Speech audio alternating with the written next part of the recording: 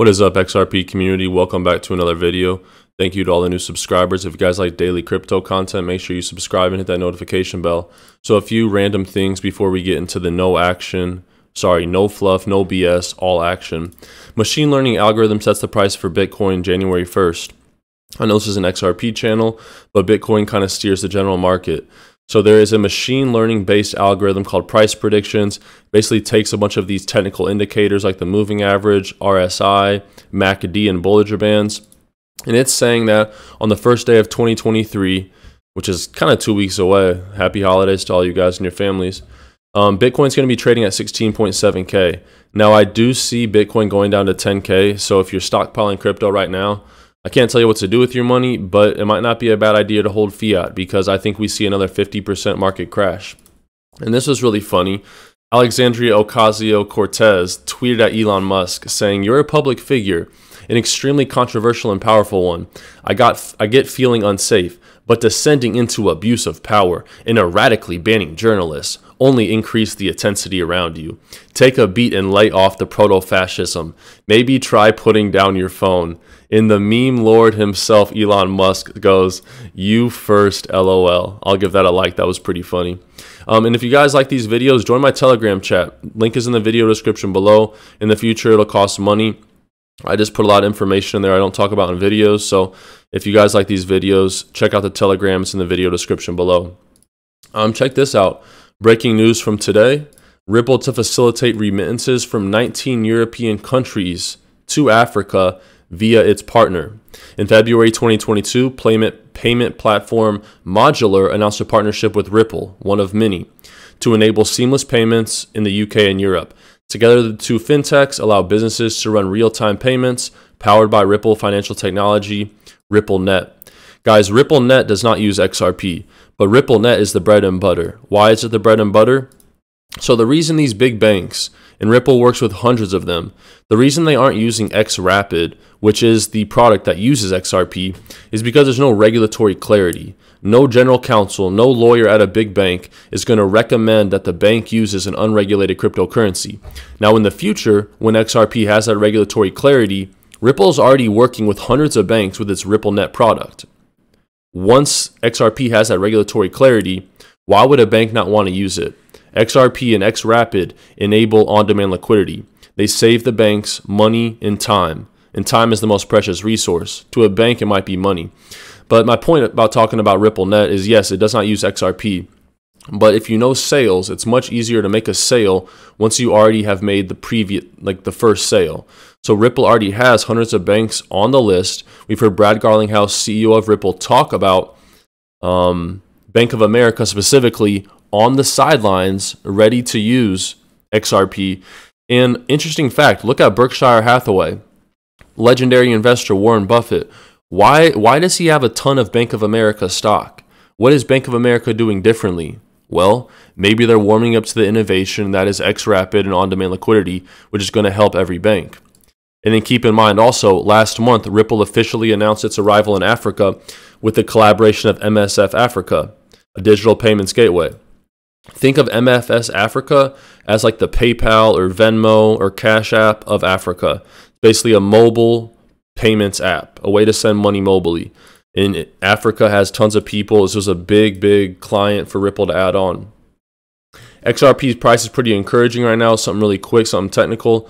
38 cents is a big support for XRP. And if XRP continues to hold the 38 cent level, we could see the token price move up to 47 cents. But guys, this stuff really doesn't matter. In the grand scheme of things, we're talking $10 XRP, $20 XRP. Imagine the FOMO after a positive lawsuit outcome. It's going to be crazy. And look at Binance, guys. I've talked about Binance a lot in my recent videos. And if you guys use Twitter, my Twitter is also in the video description below. I love talking to you guys. Binance is now offering 125x leverage. That means you could deposit $1 and you could trade like you have $125. There's 3 ways you go broke, my brothers and sisters.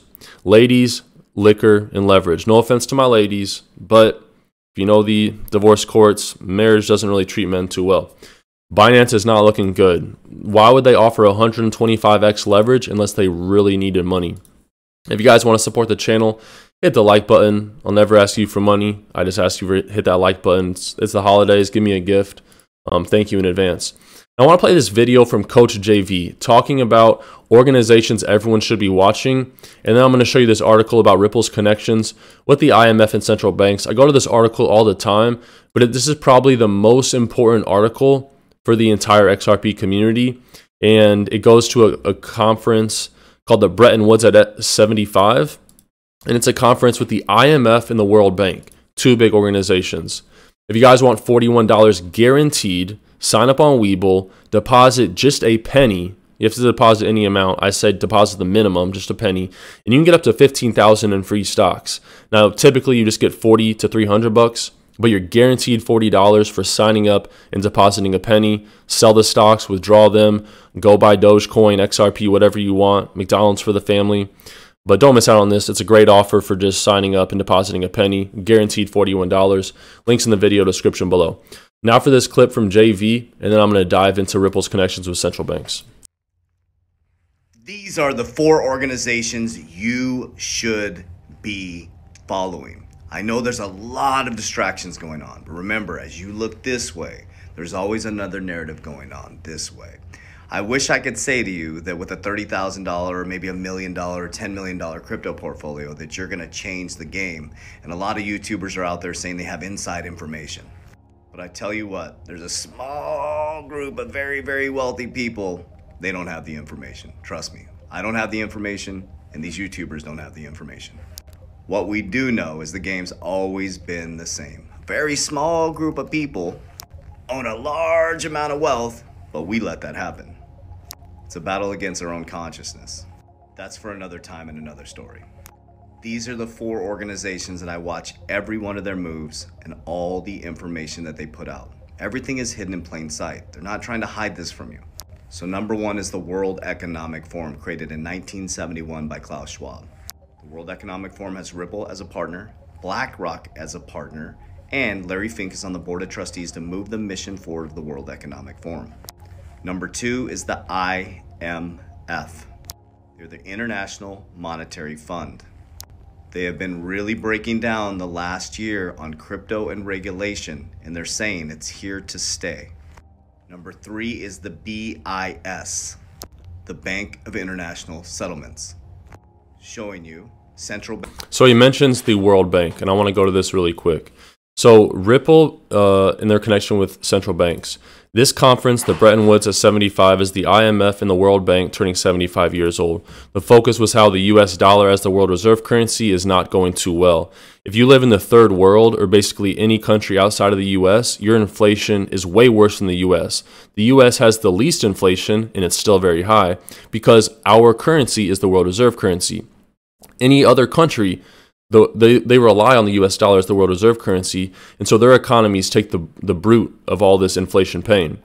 What they mentioned in this conference is the Trifflin Plan and the Keynes Plan. These were plans talked about after World War II in 1944, and what you'll find interesting, the Keynes Plan would have involved the creation of an international monetary unit. And guys, this is what I think XRP could play the role as. They call it the Bancor. They didn't choose this plan, and they instead set up the gold standard with the US. So the Bancor was a supranational currency, right? XRP has been described in central bank documents as a supranational currency. And then in addition to this supranational currency, we would need an international central bank. They call it an international clearing union. In the article, they go on to say that the IMF will be this global central bank, okay? It's very clear if you watch the whole conference. And if you just Google Ripple and their connections with central banks, you can find this all. But they say you could imagine the IMF could centralize reserve sharing agreements by administering a global reserve facility, XRP, at the IMF, perhaps by building on existing drawing rights. The IMF could also multilateralize swap lines, blah, blah, blah. Essentially, guys, this plan lays out a supranational currency in an international central bank. Times are changing. Get with it or get lost. If you guys made it to the end of the video, comment bank gold below. That lets me know you made it to the end of the video. If you don't want to comment it, that's fine. But when you make it to the end, I really do appreciate it. So comment Bank Gold below and join my Telegram chat. It's free. Links in the video description below. Take care of yourselves. Take care of your families. God bless you all. Until next time.